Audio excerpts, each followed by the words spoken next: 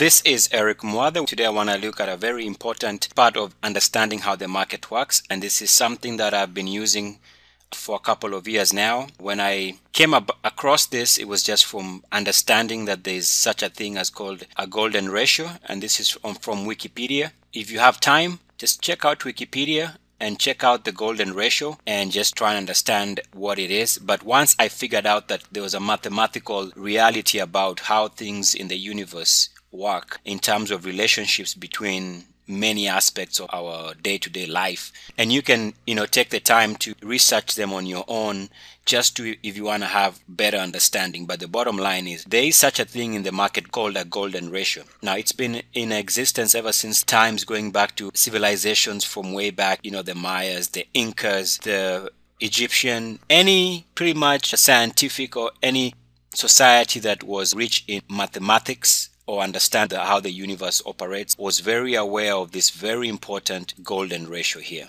And I'll try and just run through some things here so you can see. But anyway, the number you need to watch is 1.618. This is the golden ratio. This ratio here, 1.618. And this thing is absolutely phenomenal once you understand it. Remember, when I started using this, I just had reasoned backwards. I knew that there was such a thing as a golden rule, and I was trying to figure out where in the market does this show up. And so I did some tweaking of my analysis of how I look at things, and it just all fell in place. Some of the moves in the market are pretty much explained without any shade of doubt, in my opinion, by the fact that markets are moving above or below critical portions of its RSI, and the RSI is a measure of sentiment. So I'm just running through here. As you can see, these things have been since way back. As you can see, the use of this golden rule all the way back to 400 BC. They've known about this, and then also Fibonacci, and I'm going to touch a little bit of that. If you have any technical analysis experience, then you know that traders like to use a Fibonacci number. The Fibonacci sequence, this sequence is add two numbers, start with 1 and 0. You end up with 2, and then you add 2 and 3, you end up with 5, 5 and 3, you end up with 8. You just keep on adding two numbers, and the next number, as the numbers get bigger and bigger, they're going to be giving you a relationship that is based on the golden mean. This has been used for millennia, so we are not the first ones discovering this. Now, as far as the stock market is concerned, traders know that they use a Fibonacci retracement, which is based out of the understanding of Fibonacci number. You're going to see that the most important ratio here is that ratio there. And it is, there's a second ratio, which is this, but that's not very important. What you need to know is that this ratio here, all right? Because if you add these two numbers here, you get 1. In other words, this number plus this number, you get 1. You get parity. So it's a very important number. So as long as you understand this one, then this one is a given. Let me run through here just for fun.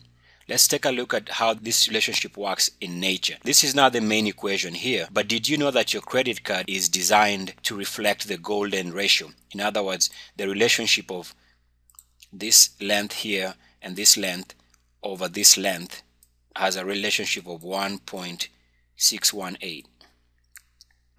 Things in nature have that symmetry, and I'm just running through some things here. Based on this number, you can see it's been used to calculate lots of things in mathematics. The pentagram is full of golden ratio. You observe this in nature. Relationship of the number of leaves on a tree as you go up the branches are based on Fibonacci numbers. They are not just happenstance. The shape of a seashell is based on Fibonacci numbers. The relationship of such a plant like this one, every time, once you start, relationship of the number of leaves on the outside to the next level, to the next layer, and to the next layer, and to the next layer, and to the next layer, until you come to the center, is all based on Fibonacci numbers. So this is something that you find in nature. The universe itself is designed in such a way that it obeys nature. And did you know that the human body is probably one of the most golden ratio replete?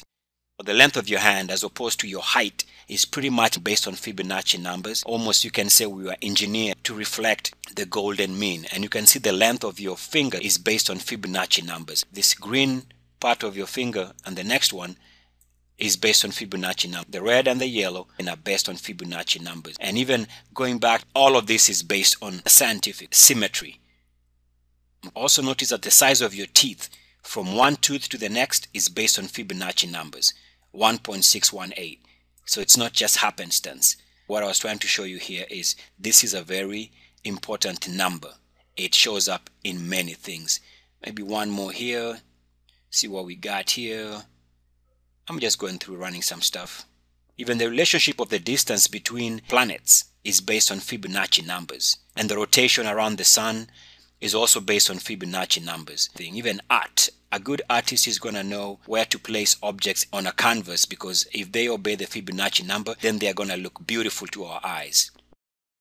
Fibonacci numbers and nature. You can calculate the population growth in rabbits, and even the population of cows and the growth of cows, honeybees and family trees and all these things. All of them are based on Fibonacci numbers. Let's take a look at some other interesting things here. The number of leaves on a tree as you go up the branches is based on Fibonacci numbers. You find this in plants all over. It's all Fibonacci numbers.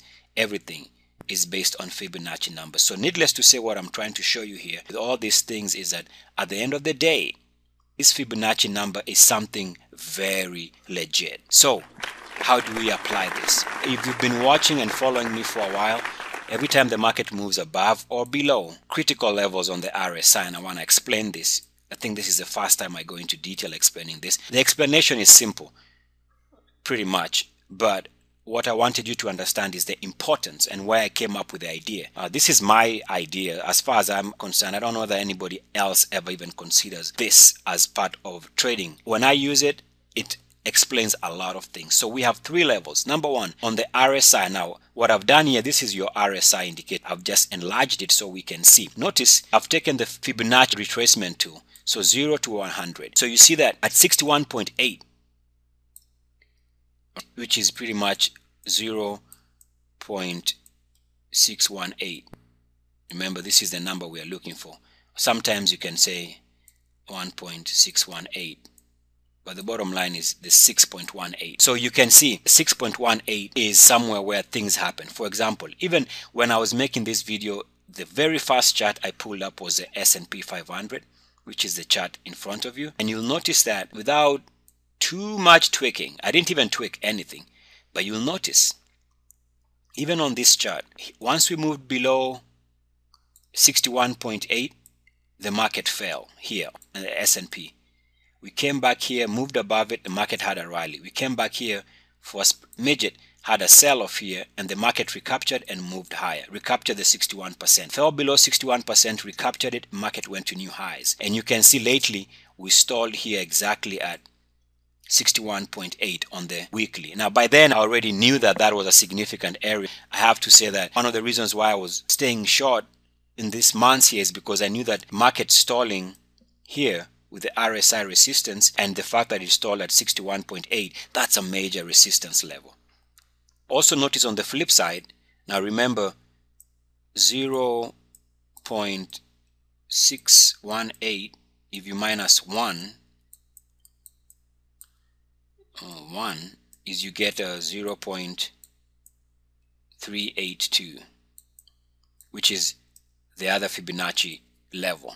And you'll notice now that we bounced off this level once, we moved below this, made 52-week close, and we came back and recaptured this level, bounced off, came back on this 31% retracement, and the market has been moving higher the last 4 weeks. Let me show you that so you can see. And I remember, I just put the Fibonacci retracement tool here so it can show us what it means. You know, the Fibonacci retracement tool is what traders will use to determine how far the market goes. You'll notice now I've used the tool on price, and you can see that on price, we've been holding on a weekly closing basis above 38.2. What I wanted to show you is where I get the 30.90 level, which when markets move above this level on the RSI, if it's moving above it, you're going to get a superb rally. If it's moving below it, you're going to get a sell-off. On the flip side, the other level is 69.10. Now you'll notice if you add the two, you get 100%. So they're just the same thing looked at differently, but it's the same thing. In other words, whenever markets move above 69.10, markets will take off. When markets move below 69.10, there will be a significant sell-off. You already know that the Fibonacci numbers are things that happen in nature. Okay, but now what I wanted to point out to you here is when markets are bullish, which means that the RSI is trading above 50. This is where now I want to explain something to you. So, oops, let me bring that back. When markets are bullish, hope that works. Yeah, it might not work because it's not going to work. So when markets are above 50, at what point do they turn absolutely bullish? What I reasoned was above 50, there should be other levels of Fibonacci numbers. And you'll see that the Fibonacci number at 69.1, I'm sure that it's what it is because I can't get it to stay at 0 on the RSI. But at 69.10, you'll see that now the Fibonacci number, once the market moves above this level here, something changes because now the Fibonacci numbers are above 38.2. Now you go into this different natural behavior that is powerful. So every time a market moves above or below 69.10, you will observe that a tremendous change in behavior happens. If it's moving above 69.10, an absolutely huge thrust to the upside takes place. When it's moving below 69.10 on any time frame, hourly charts, daily charts, weekly charts, monthly charts, moving below it, you're going to see a big sell-off. Now remember, we already know that moving above or below 50 is where generically we move below 50, we're turning bearish. Above 50, we are becoming bullish. So every move above and below this line, the 50 level, is always going to lead to significant swing in the market. On the flip side, let's just flip things around. Let's take this to 0. This is not going to stay at 50 for some reason. I want it to stay at RSI 50. But you see now, on the flip side, when markets move, now if this read 0, you'd see that at 38.2 or 61.8, whichever way you want to look at, when markets move above or below 30.90, when they move above 30.90, you get a big thrust. When they move below 30.90, you got a huge sell-off, because this is when you see that the Fibonacci numbers now, after you've been trading in this area here, once you hit that level about 30.90, something changes in the psychology of the stock. Now, you'll even notice on the S&P 500 that it bounced just at the 30.90. It just it touched it and bounced back. Because if the S&P 500 could have stayed in this area below 30.90 longer, you would have seen the market cascade to much, much bigger lows. Now, I want to change something here so that you can understand. I'm trying to get this back to 0, and this won't stay at 0. For some reason. But now I've just flipped them around. So 61.8, we know that the golden mean is 1.618. I'm saying that when the RSI on any time frame, on any chart at 61.8, something naturally changes. Once you understand that, then you see how powerful this is. It's the same thing. I've just flipped the Fibonacci tool. So here you see that while the market is trading, but once it moves above 61.8 on the Fibonacci tool, which is equivalent to RSI being at 69.1, something very powerful happens right here. There's a change in sentiment. On the flip side, if it moves below 0.82, if the equivalent on the RSI is 30.990. Now if you add this, you get 100, and if you add this right here, if you take this off, you get 1.00. So these two levels here on the RSI are huge. That's why you'll notice that most charts that you look at, traders have always known that around 70 something happens to the stock. You'll notice that most will just put 70 without understanding that it's actually 69.10 is where this line should be. And you'll notice the other line is at 30. Over time, traders have observed that things happened around 30 where stocks either sell off or they bounce off this level. But it's not 30 actually, it's 30.90 based on Fibonacci numbers. I hope that makes sense. because understanding this crystallizes a lot of things that happen in the market.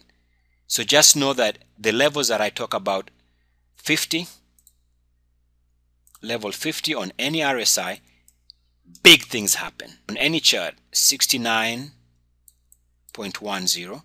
That's why I always say you want to own stocks that are moving their monthly RSI above 69.10, because now you're walking into the golden mean area. This is where stocks move very fast to the upside.